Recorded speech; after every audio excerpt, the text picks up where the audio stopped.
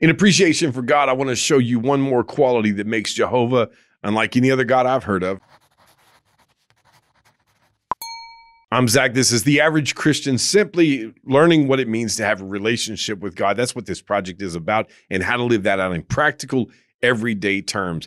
I want to take you to John 17, 20 and 21 here. There's a few scriptures for this, so if you're following along, I'll read them for you. They're all out of the ESV. If you're following along or taking notes, then you can write these down. Another thing about Jehovah that makes him different from any other God that I've heard of. Look, there may be some out there. I'm not saying I have any great knowledge of all these other religions and so-called gods and so forth, but I don't know of another one where the God lives in and among his servants. Usually gods in that real general sense are way out, away from the people and way above and far removed, and his subjects are just trying to, or his or her subjects are just trying to do whatever to appease that God and keep them off their backs.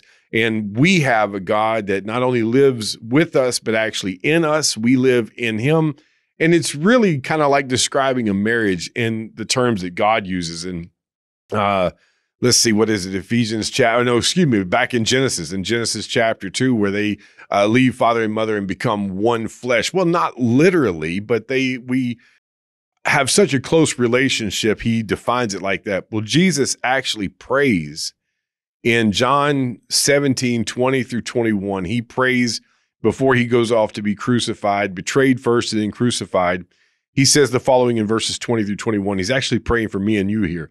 I do not ask for these only, his disciples particularly, but also for those who will believe in me through their word, that they may all be one, just as you, Father, are in me and I in you, that they may also be in us, so that the world may believe that you have sent me. So we are actually invited to be in God, and you'll hear the phrase in Christ and see that so much through the Bible, in the Spirit, in God the Father.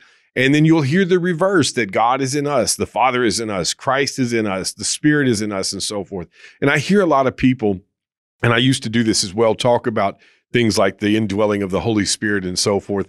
And there's lots of confusion. There are lots of different opinions and understandings of verses and so forth. And then I looked, and I used to pay a lot of attention to it, and I backed up and I realized that it really doesn't matter how, in what way, it just denotes a close relationship. We are in him, he is in us, however you find that and come to that in the Bible.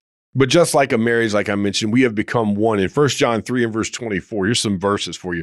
Whoever keeps the commandments abides in God and God in him, that close relationship. And by this we know that he abides in us by the Spirit whom he has given us. Ephesians 2, 21 and 22, in whom the whole structure being joined together grows into a holy temple in the Lord.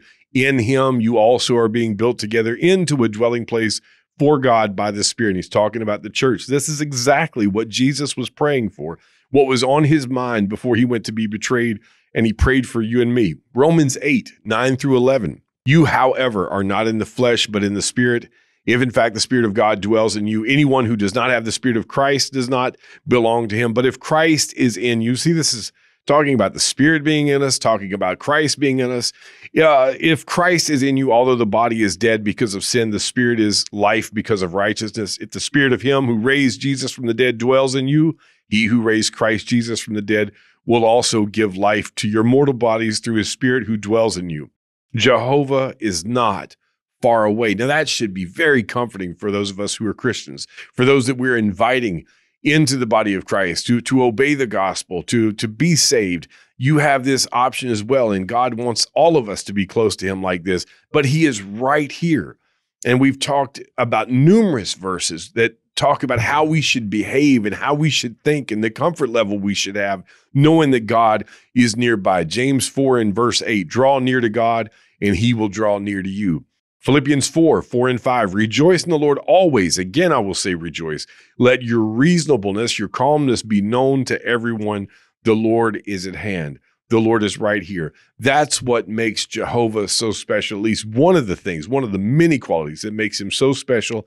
And I don't know of another God like this who wants to be with, by, next to, in, and have us in him and describe such a close relationship.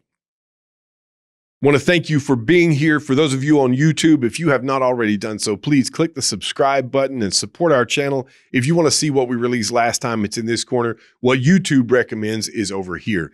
For our podcast listeners, thank you as well. Please subscribe, rate, and review. It lets us get the word out even more. And for everybody, if you know this will help somebody else, share it, please.